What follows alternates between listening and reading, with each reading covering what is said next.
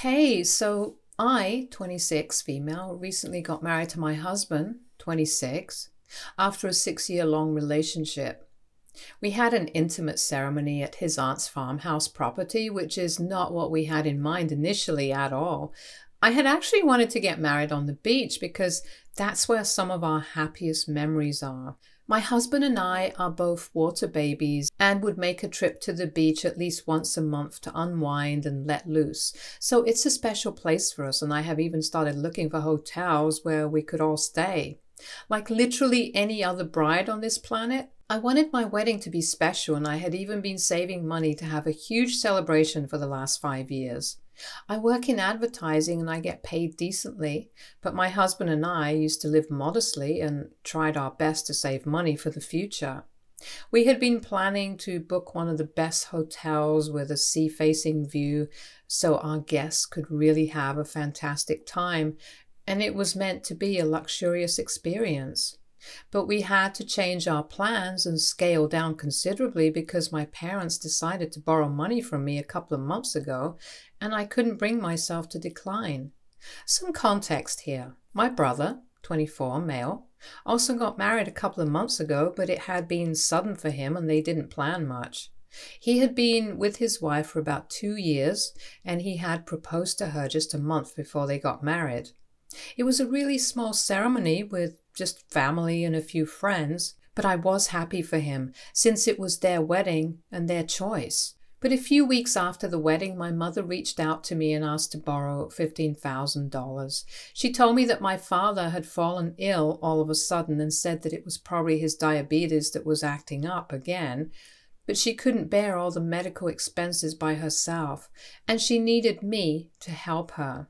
She told me that there was a special drug that the doctors had suggested, but it cost a lot of money since it had to be imported, and she couldn't afford it because their insurance didn't cover this.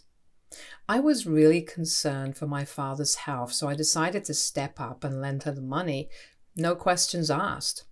I paid him a couple of visits and asked my mother to show me the medical reports several times, but she always managed to evade those questions. Whenever I would visit them, my dad was always in bed, but for some reason, he just didn't appear very sick. Even when I asked my mother why he hadn't been moved to the hospital so he could be observed and kept under professional care, she told me that it wasn't necessary at the moment. But somehow he was sick enough to need to be administered an uncommon drug that they didn't produce here, and it wasn't even covered by their insurance. I'm not an idiot. After the first few visits, I had figured out that something was very fishy going on with my parents, but I didn't want to accuse them of anything before I was sure. It would be a really bad look for me if I accused them of lying to me about a medical emergency just to borrow money, and then it all turned out to be true after all. I realized that my brother hadn't been visiting our parents, and even when I would ask them why he wasn't there, my father would tell me that they didn't want him to worry because he was just so young and they wanted him to be focused on his work. And yet they were fine with me being worried sick about them. I did speak to my brother about it on a phone call after a couple of weeks had passed, and he still hadn't visited our father. He told me that he would drop by as soon as he came back from his honeymoon. That was news to me because I had no idea that he had already left for his honeymoon because my parents hadn't told me, and neither he nor his wife had posted about this on their social media either, so I had no clue where he was. When I asked him why he hadn't told me, he said that he had been planning to surprise everybody by coming back after a month of being MIA with a bunch of photos, stories, and memories from their trip around Europe. He said that he had no intention of telling me either, but he had been quite concerned when I said that our father was sick, which is why he found it necessary to reply to me. He told me that he had spoken to our parents after he received my alarming text, but they had told him that he had nothing to worry about and they were doing just fine here. He told me that our parents had probably just exaggerated the situation while talking to me, and I had believed it because I was kind of neurotic, which had led to a misunderstanding. I tried to give my parents the benefit of the doubt by forcing myself to believe that maybe they had been hiding the truth from my brother because they didn't want to ruin his honeymoon or get him all worried about them. Because I knew what I had seen at my parents' house and there had been no scope for a misunderstanding. But then my brother mentioned to me that he would have felt really guilty about not being there for Dad if what I had said about him being very sick turned out to be true, because apparently our parents were the ones funding his insanely expensive and long honeymoon. All the warning bells started going off in my head, so I asked him exactly how much this trip was going to cost him, and then he told me that this trip was going to cost our parents at least $12,000 to $15,000 because he and his wife were pulling out all the stops and really making the most of their honeymoon by living in the most expensive hotels and eating at the best restaurants because they can only do this once. They would also be shopping for a lot of stuff, and even that was going to be covered by our parents. I knew instantly that this was where my money was going, and there was no medical emergency at all.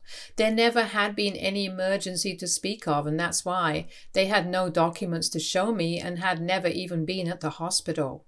My parents had just invented that whole story because they wanted the money to fund my brother's honeymoon, and that was supposed to be their wedding gift. I felt extremely betrayed while hearing my brother brag about how our parents were going above and beyond for him, just so the two of them could enjoy their honeymoon since they hadn't been able to have a grand wedding. The money that I had lent to my parents was from my wedding fund, and I felt like I had been stabbed in the back when I realized that my parents had given it all away to my brother. When I confronted them after that phone call, my parents told me that they had to cook up some story because they knew that I wouldn't give them the money if I knew that this was going to be used by my brother for his honeymoon. They told me that he had been struggling at work and had been down in the dumps for a long time, so they wanted him to have some fun without having to worry about money. Unfortunately, they couldn't fund it themselves because that would endanger their own retirement fund, and so they had to borrow money from me. Their reasoning was that I was still young and earning and had a lot of years ahead of me where I could work and earn this money back, but it was not the same for them. They also said that it was just money and they would return it at some point. But for now, I just needed to put myself second and think about my brother's feelings, because this honeymoon had apparently rejuvenated him and rescued him from getting depressed. I couldn't believe it because this meant that I would have to cut down on my wedding expenses for no reason.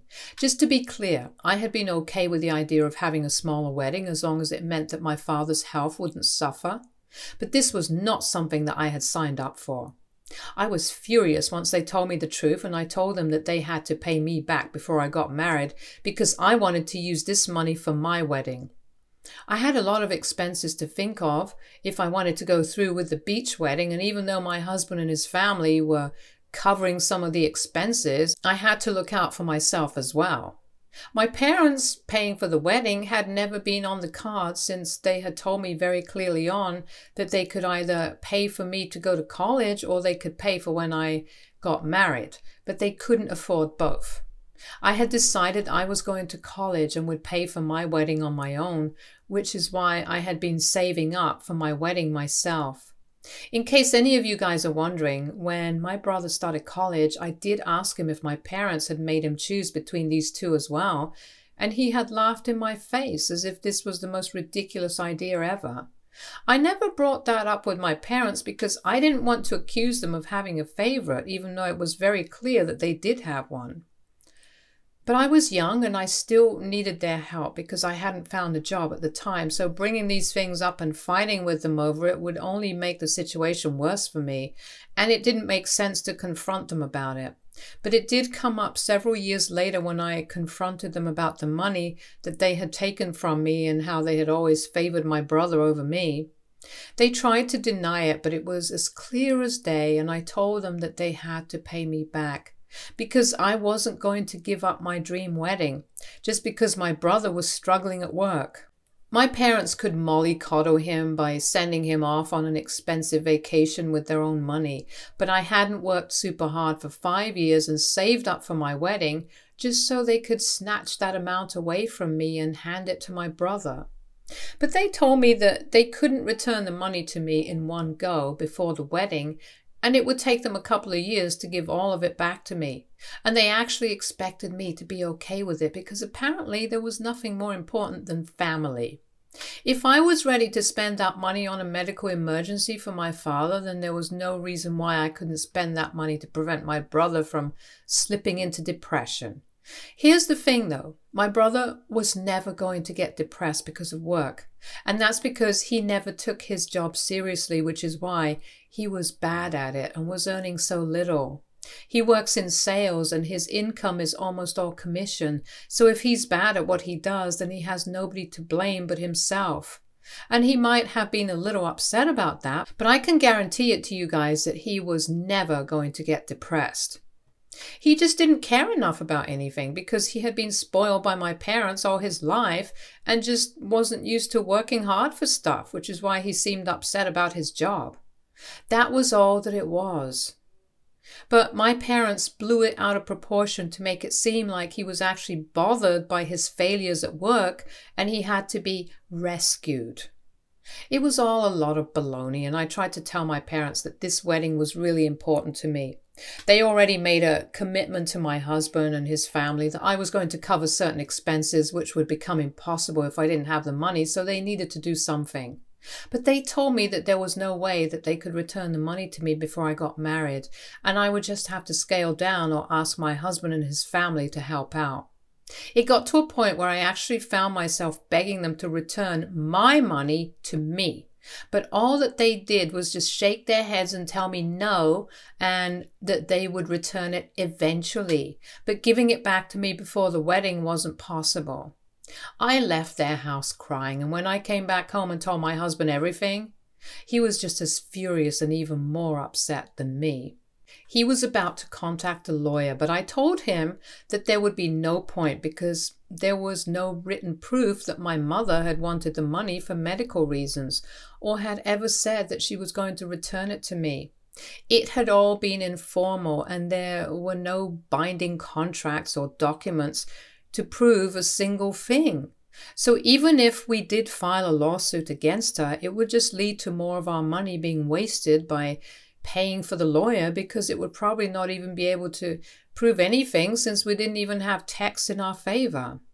Everything had been verbal and off the record, so as much as we wanted to go after my parents, we decided not to because it would be pointless and we didn't want to waste more money on a hopeless situation.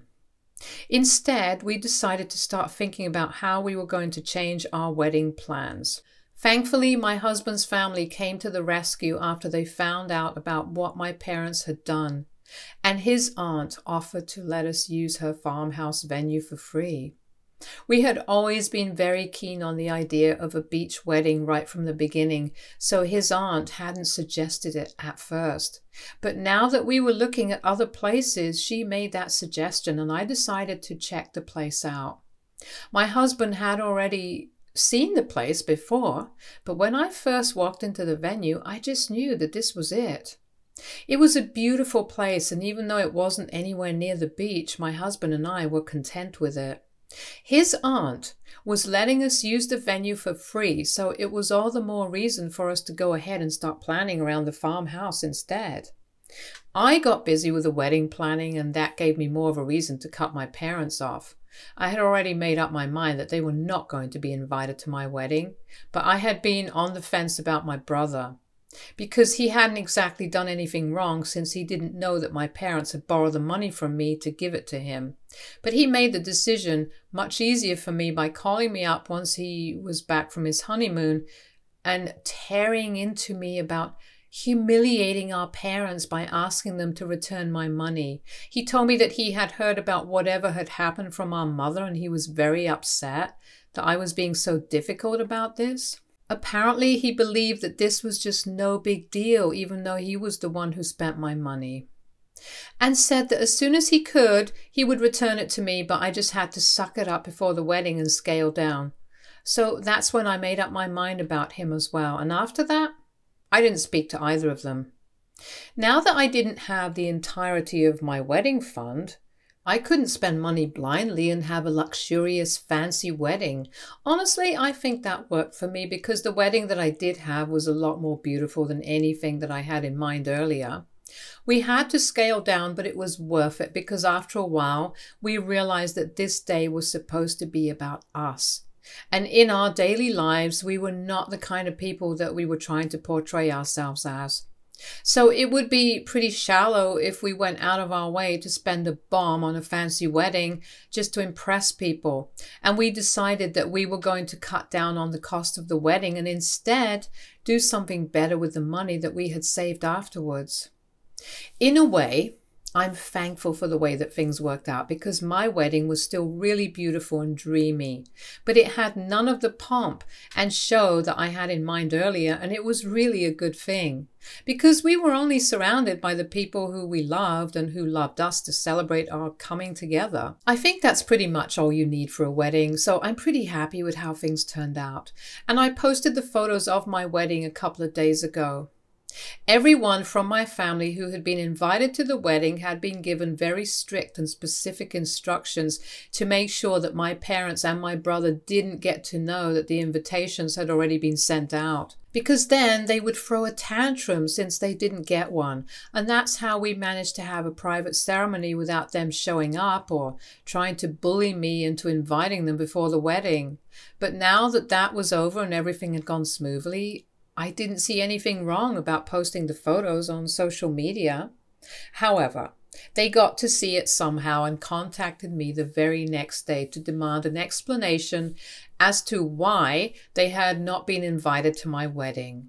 I thought that it was pretty surprising that they even expected to be invited because the last conversation that I had with any of them hadn't been a pleasant one.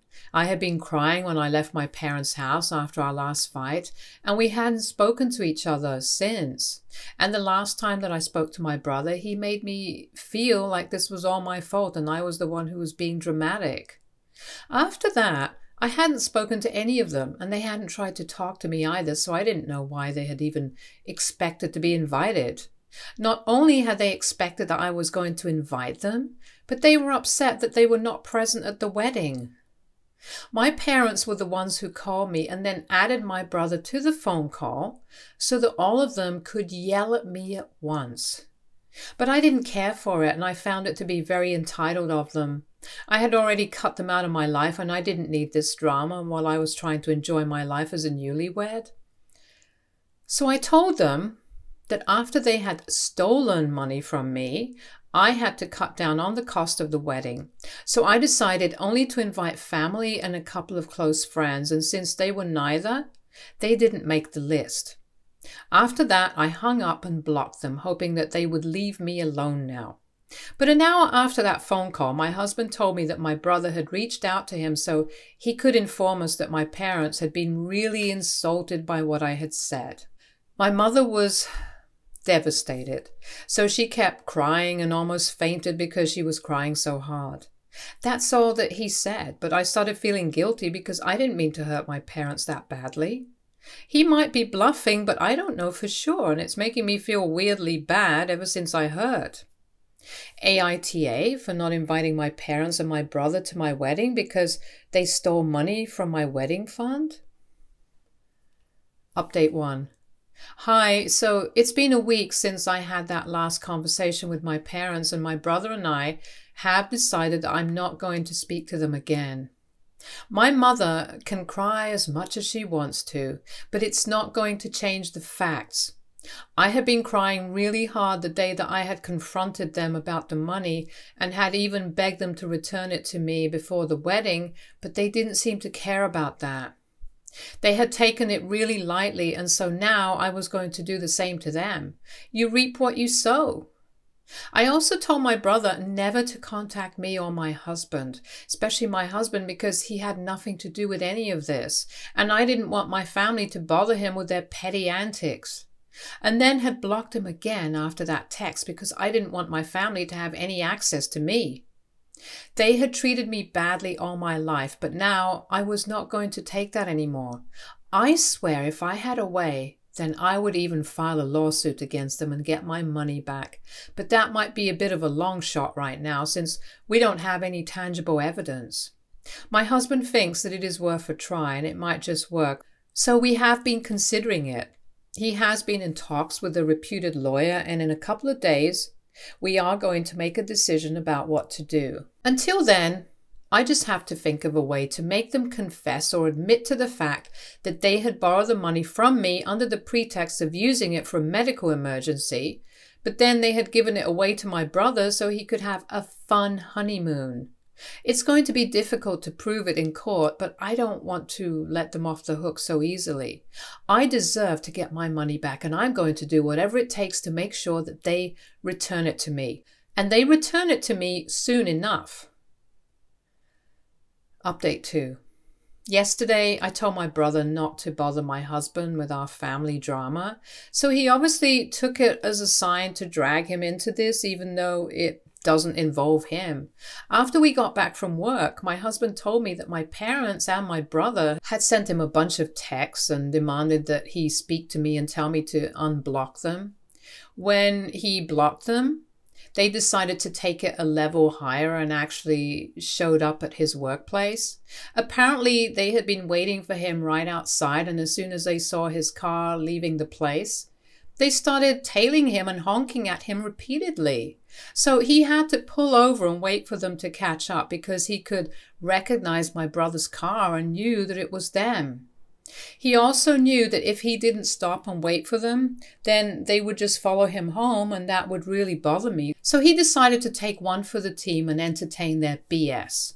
When he pulled over, my brother left his car, walked up to his window, and said that they wanted to speak to him in person. There was a diner nearby, and my husband just wanted to get it over with. They took a booth in the diner so my family could say whatever it was that they believed was so important. My brother told him that he believed that it wasn't fair for me to cut everyone off over some money, and thought that it was a bit of an overreaction. They also thought that my implying that we were not family anymore just because they had borrowed money from me was taking things too far. I had already blocked them, so they couldn't reach out to me, but they knew that if my husband tried to speak to me, then I might just hear him out. So they were trying to appeal to him, and then my husband could remind me that we were a family no matter what. So I needed to act like it, instead of throwing tantrums over every little misunderstanding and acting like a brat. My parents also said that they were going to return the money to me eventually, but it was just not possible for them to give it back to me all at once. And they had already explained it to me like 1,000,000 times, so I needed to be more thoughtful because my brother was struggling at work and my parents were about to retire in a couple of years. They were trying to convince my husband that this was all my fault and I was acting out for no reason. But my husband played it really well, and instead of putting them in their place, he actually entertained it and made them feel like he was on their side. He told them that he could try and explain this to me, but it would help a lot more if they reached out to me personally as well and sent a heartfelt message to me.